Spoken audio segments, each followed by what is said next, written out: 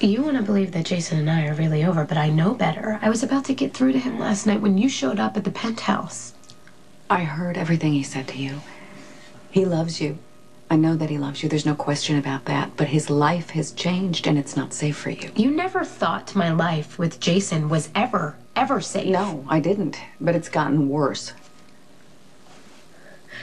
I used to think that I was unlucky, that nothing good could ever last for me until I met Jason. He makes me happy. He loves me. He accepts me for who I am. I don't care about the danger. I have been taking risks my entire life.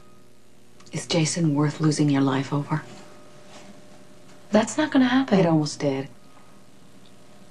You're an intelligent woman. You are beautiful. You're articulate. You can have anything in this world that you choose. Surely you must want more out of life than waiting inside Jason's penthouse to see which one of you gets shot first. How you picture my life with Jason? You don't have to live through him or for him. I just want you to live for yourself, that's all. And then what? I can be a daughter you could be proud of. I mean, should that be my goal? An independent career woman like you? I'm sorry, Alexis. I'm 26.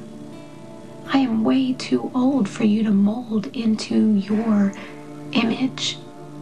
I love Jason. I am proud of the life I have with him, and I'm getting it back. I'm sorry, I don't think that I'm helping.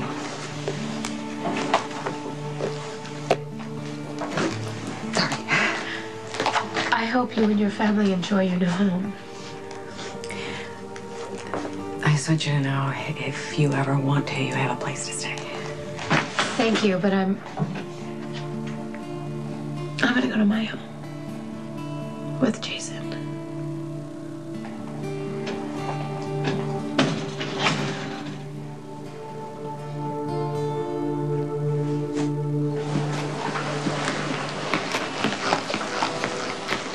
When I'm ready for you to be gone, I'm not gonna need your son as an excuse. What is it? A suit? Takes more than a wardrobe to run an organization. Must be nice to get out of that cheap leather jacket into some real Italian silk. To be off Sonny's leash after all these years. I suggest you enjoy it while you can.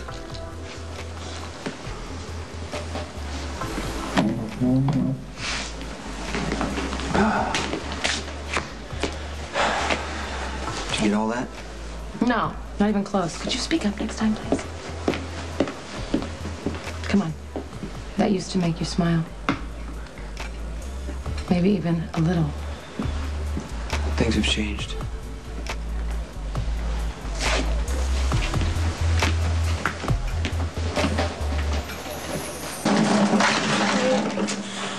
Sorry about that. Oh, these are gonna have to be redone. Sorry. Elizabeth, Hey, how's Sam? she's finally going to sleep. How's luck going? He's going back to work. Isn't that what you want? I don't know. I didn't tell him that you're the one who paid for his rehab and all of our expenses for the next 6 months. I let him believe that it was Nicholas. You know, like I said before, you helped save Sam's life with the surgery. I'm just trying to pay you back. I know, but he's not going to see it like that. He's still upset that you're the one who saved me from Manny. Okay. I'm sorry, I didn't mean to cause more problems. I was just No, trying to help don't. out. Please, don't apologize. Lucky and I are just not connecting right now. But as soon as he starts feeling better, I'll get my husband back. But I'm happy for you. Thank you.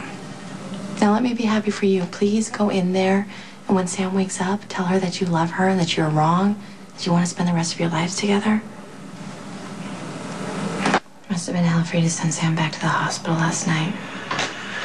How's she doing?